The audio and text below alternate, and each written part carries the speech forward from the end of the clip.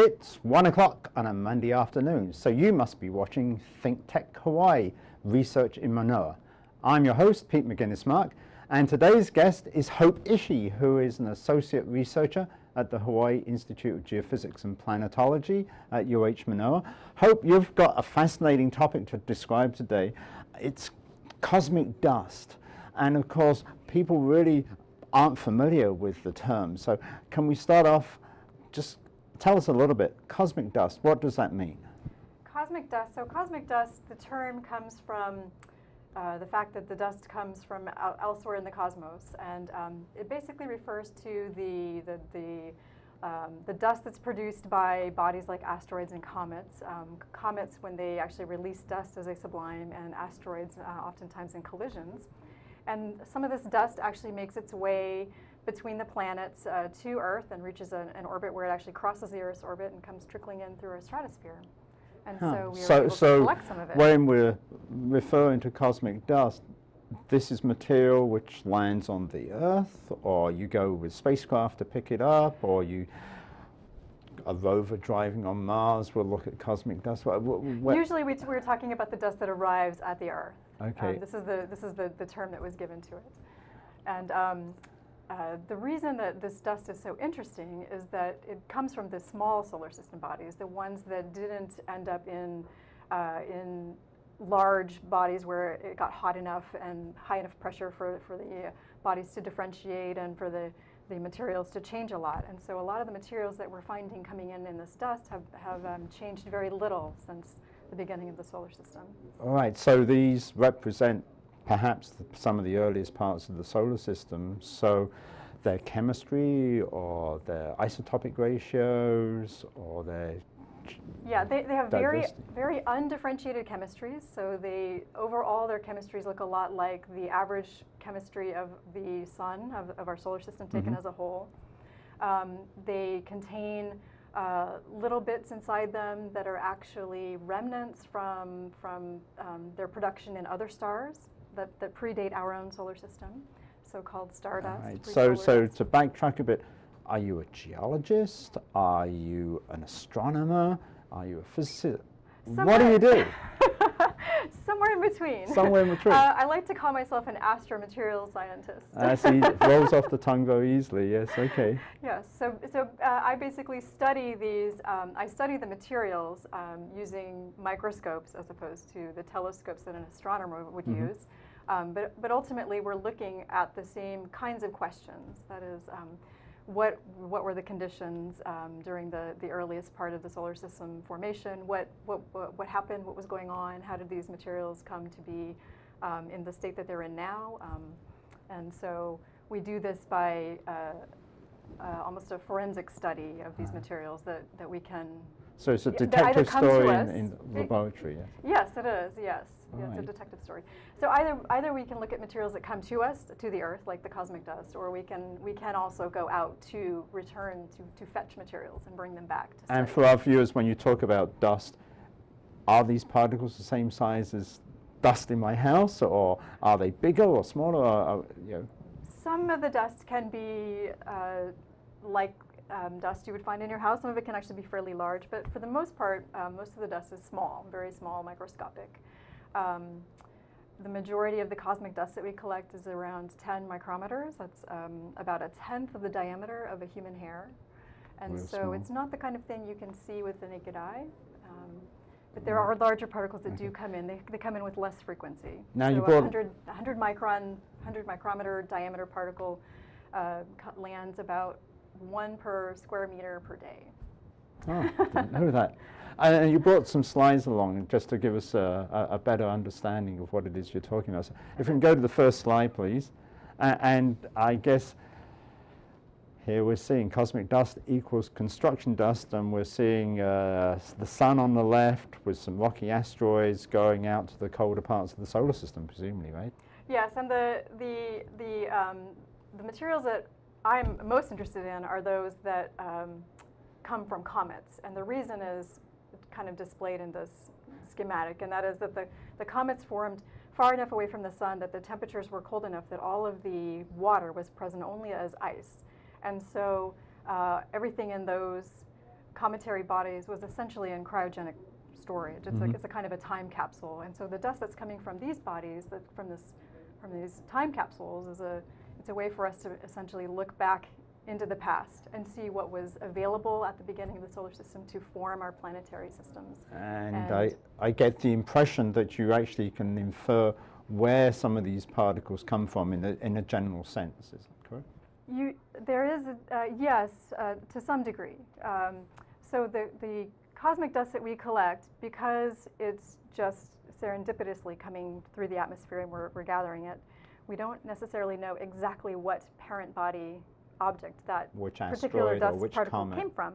But we can tell something about what type of body it came from. So we can distinguish particles that likely have an origin in a comet from particles that maybe come from an asteroid that would have experienced more processing by liquid water as opposed to having only ice. And you see that from the chemistry of the particles. And the mineralogy. And you have the ability to study the chemistry or the chemical composition of this really small piece of material that is less than 1/10 the diameter of the human head. We do. Easy, right?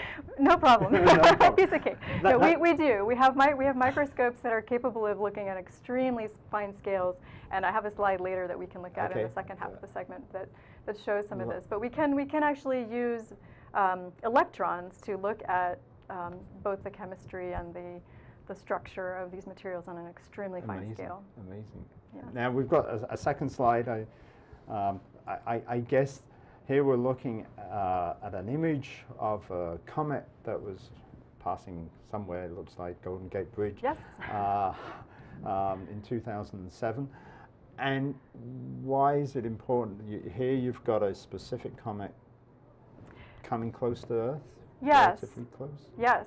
This one wasn't quite so super close. I included this slide for two reasons. One was to show what happens to a comet when it comes into the inner solar system and gets close enough to the sun to warm up. Then those ices that are part of the comet start to sublime away. They go from the solid ice phase to a gas phase, and that actually releases dust particles.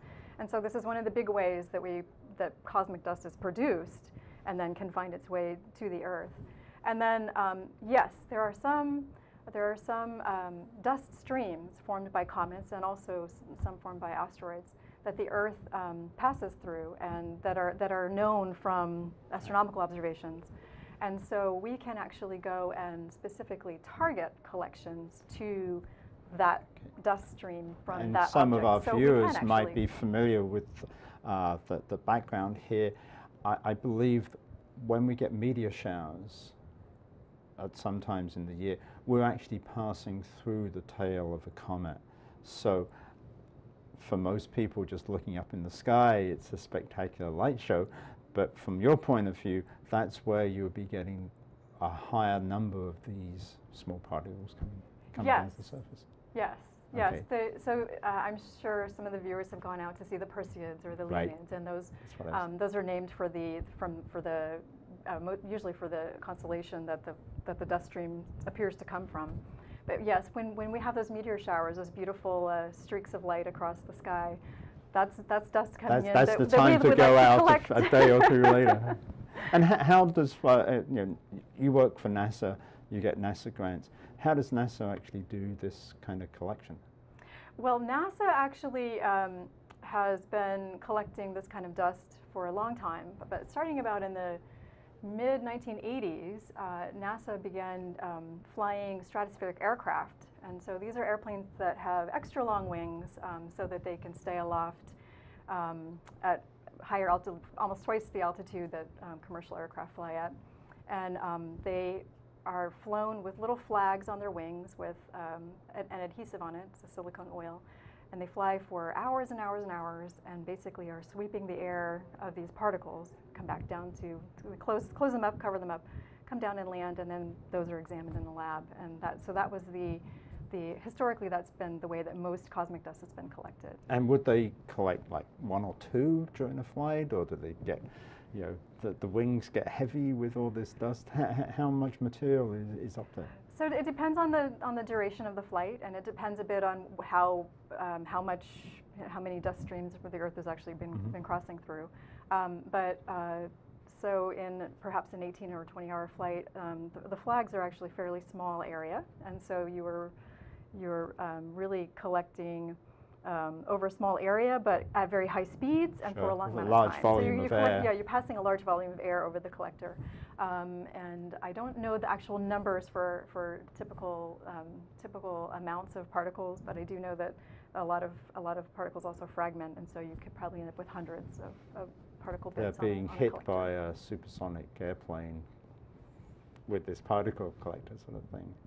I'm not sure if the next slide actually shows one of these airplanes or whether it's the slide after next, but let's take a look and see. So these are the particles, right? Yes. So the we're looking at a comet on the top left and microscopic views of different scales down to 100 nanometers on the bottom right. Yes. So and this is a typical cometary particle that's being shown here, kind of a scale of going up in scales of 10 order of magnitude from about a 10 micron particle. And then on the right-hand side, there is an image that shows a crystal from within one of these particles. And what you're seeing on that, there's some fine lines that go through the crystal and also what looks like kind of a blurry rim on the surface. That's actually the result of space exposure to the solar wind. So high-energy solar ions actually pass through crystals in these particles and leave a little track of disorder. They basically disorder the crystal structure by passing heavy, high-energy ions through the crystal. And then the lighter solar wind ions, hydrogen and helium, create this amorphized rim on the surface. And this is one of the ways we can prove that these particles were in space for on the as order of 10,000 opposed to to 100,000 desert years. dust from the Sahara or Precisely. something like that. Precisely. And I see on the slide, 30,000 to 40,000 tons per year. Yes. That's a lot So of that's material. an estimate of how much mass of extraterrestrial dust is still coming down onto the Earth and accreting. It seems a lot of onto the- material. I mean, probably it would, if it was all in one place, that would cause a lot of If it were all damage. in one Yeah, place, yeah, there would be a problem. And the last slide from this session, I think, shows us just our collection mechanisms. Yeah, so here's a couple of different ways. We got the high altitude. They look like an ER2 or a U2.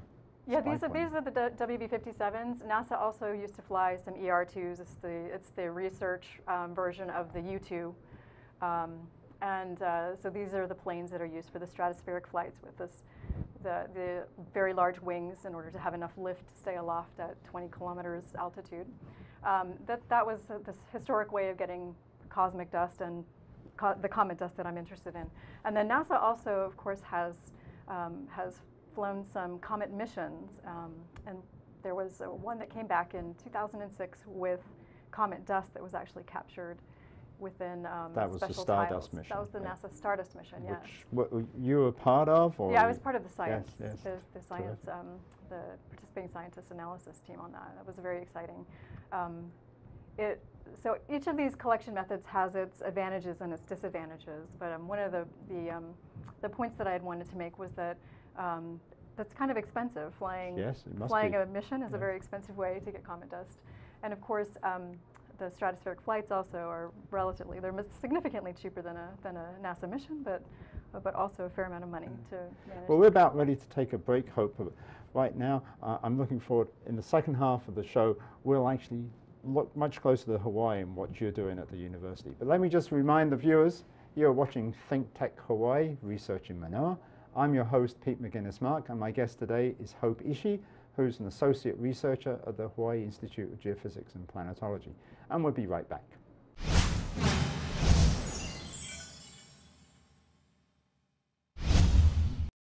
Living in this crazy world, so caught up in the confusion, nothing is making sense for me and you. Maybe we can find a way, there's got to be solution, how to make a brighter day. What do we do? We've got to give a little love, have a little hope, make this world a little better. Try a little more, harder than before. Hello everyone, everyone. I'm DeSoto Brown, the co-host of Human Humane Architecture, which is seen on Think Tech Hawaii every other Tuesday at 4 p.m. And with the show's host, Martin Despang, we discuss architecture here in the Hawaiian Islands and how it not only affects the way we live, but other aspects of our life, not only here in Hawaii, but internationally as well. So join us for Human Humane Architecture every other Tuesday at 4 p.m. on Think Tech Hawaii.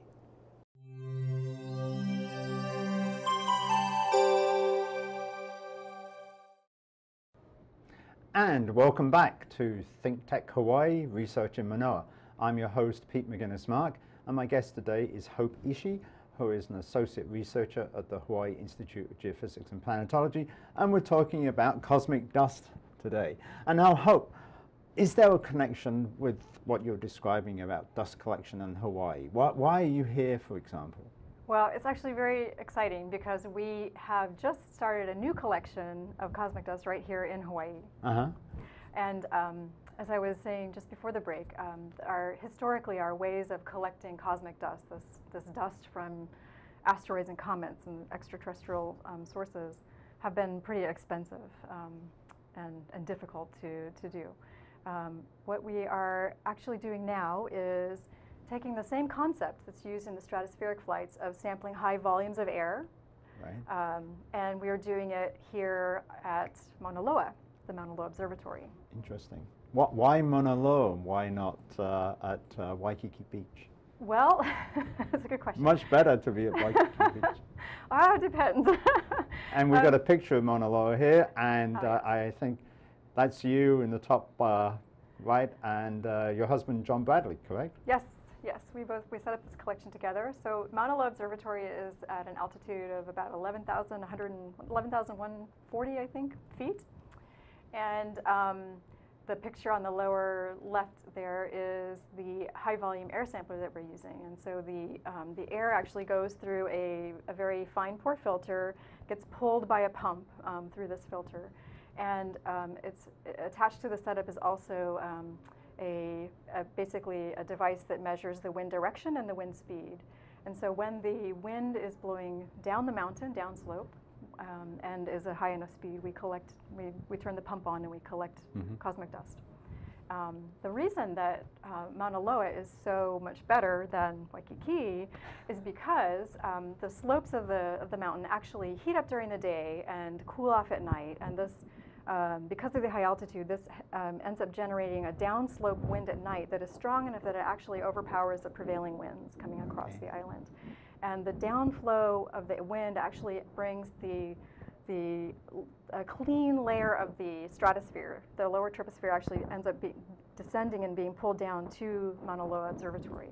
So I would imagine it helps that the observatory is at a relatively high elevation, so you're above a lot of the water vapor and the dust. Yes, you are. During the daytime, the upslope winds actually tend to bring some of the crud that we don't like up to us. You're not collecting. And we don't collect during that time. And then the downslope winds actually push that down. And so instead of getting material from what's called the planetary boundary layer, where dust and dirt gets kind of stirred up, we are actually sampling winds right from the lower troposphere. And this is the same reason why Mauna Loa is so great for measuring carbon dioxide. And why at the Weather Observatory in Mauna Loa? Is that the infrastructure, or is it because they're doing meteorology, or yeah, a combination of these things. So again, this unique meteorological condition is here's the slide which shows a cartoon of Mauna Loa, and we've got winds coming in off of the northeast, and there's the Mauna Loa observatories and things like that. Yeah. So this unique atmospheric condition is ideal for getting clean air that's relatively clean of terrestrial contaminants. Also, because we're in Hawaii on an island in the Pacific, it's fairly remote. We don't have a huge amount of anthropogenic, that is human-made industrial contaminants, and we get a lot less terrestrial, that is earth particles as well. So it's much cleaner. The astronomers will often look at either Mauna Kea or Chile. But in this case, if you're trying to collect clean air, it appears as if Mauna Loa is much a better site that than Chile. Is there anywhere else in the world which is also a good site? Or? Yeah, Mauna Loa is great. The other reason why Mauna Loa is amazing is because there is this National Oceanographic and Atmospheric Administration facility there that is already collecting a lot of the weather data, the meteorological data that informs our collection. The other place where this approach is being attempted is in the Antarctic, where again the air is significantly cleaner. But much more expensive. Much more expensive to go to. Logistically very difficult, McMurdo particularly Station. during winter, for example. Yes. Yeah, so Yes. terrific. So yet again, Hawaii is an ideal place for scientists to come and do. You know, you're here. You've got national awards, and you're trying to do research here in Hawaii. That's terrific. It's a terrific site. It's a wonderful site. I think we've got another picture of one of your sites up next, and let's take a look. So here we see, yes, I recognize Mauna Kea in the background, I guess, at the weather station, right? Is this one of your students? Or Yeah, this is actually Leanne Teodoro. She's a student who's been working with us on this project. She's a Hawaii Space Consortium student and Hawaii Space Grant Consortium student. So she actually went up to Mauna Loa Observatory to exchange a filter one month, and on the right-hand side in the picture is Marty Martinson, who's on the staff at the NOAA-managed Mauna Loa Observatory, who's helping us take care of the collection and actually help send us filters. So it's a very and they change the filters every month. Right now we're changing filters every month. We're also looking at doing these targeted timed collections where we collect to coincide with dust streams crossing the Earth. Fascinating. Yes, it's been wonderful and to have how this much material infrastructure do with this cooperative you find? agreement. You know, like a dozen particles in a month, or hundreds? We're actually still fine-tuning our collection parameters a bit to reduce the amount of extra. There's a delay in the time when the winds change from upslope to downslopes. We're still refining that a bit, but we're getting plenty of particles, but not too much of the terrestrial material so far. And of course, another advantage is, I believe you've got a fantastic lab here at the University at Manoa, right? And the next slide, I think, will show either you or one of your students. We've got a lot of capabilities here in Hawaii, not only to go and collect cosmic dust, but also to analyze it. So can you describe, here we've got another one of your students. It seems as if this is the space grant student, what she's looking at. Yes, so this is Leanne. She's actually looking at one of the filters that we collected that's been mounted to image it and carry out chemical analysis in a focused ion beam instrument, which is a specialized electron microscope, electron/ion microscope. And so she has been surveying particles that were collected and looking for ones that have compositions that would be consistent with primitive materials. And on the computer screen there, she's looking at enlargements, presumably, of little particles which are inside that gizmo with lots of things. Yes, the thing that looks like a bit of an electronic porcupine is the microscope. And then she's using the controls to move around and analyze different particles. But this raises a question in my mind. How did you get involved in this kind of work, or how do students, what career paths do they have? I mean, this is top flight research science that you're doing here at Hawaii, right? How did you get started? I think this is a great way to get started. Is undergraduate research programs, getting undergraduate students involved in actually doing hands-on research themselves. This is a terrific way. This is how I got interested in doing research and how I really got my start. And then in terms of this particular field, I kind of fell into it actually, as I suppose a lot of us do. So I started working on the NASA Stardust mission to begin with, actually, and so I was looking at comet dust and interested in looking at other types of comet Would you dust. count yourself as a technologist or somebody who studies cosmochemistry, so you're more of a chemist, or you know, what skill set? I like the big picture. I like to understand the big picture, and so although I do manage a couple of fairly specialized microscope tools, I prefer to be able to use whatever tools I can get my hands on to try and understand a story. Now, you like the big picture, but any discoveries yet? You know, what would be a game-changing discovery from your point of view? Right now, we are trying to understand, we're trying to get enough sample and big enough sample to be able to analyze the organics in primitive comet samples to a level where we can say something more definitive about the inventory of organic materials that was available for the initiation of life on Earth. Okay. And that is something that, that scientists have been able to scratch the surface on, but because most of our comet samples are so small, we just don't have enough material to do you find anything which hints at being from outside our solar system even? That would be quite a find if you had a piece of material from. Well, now some of the dust that is found in comet samples is definitely remnant from Earth and other stars outside our solar system before our solar system formed. It's Yes. very similar to, we've had Ed Scott on talking about meteorites and the formation of the early solar system. This is just another piece in the bigger jigsaw puzzle of how our solar system formed, where the planets come from, what else is out there. It must be a fascinating career to be involved in this sort of thing, and from the sound of it, Hawaii really is at the forefront of this new low-cost technique in trying to collect those samples. And this low-cost technique is going to end up being important. This high-volume sampling here on Earth is going to end up being important because it's just getting very expensive to do this kind of work. And it's great to see that you're bringing in young students to sort of pick up where your research is going and get to be more familiar with some of the instrumentation. It's exciting.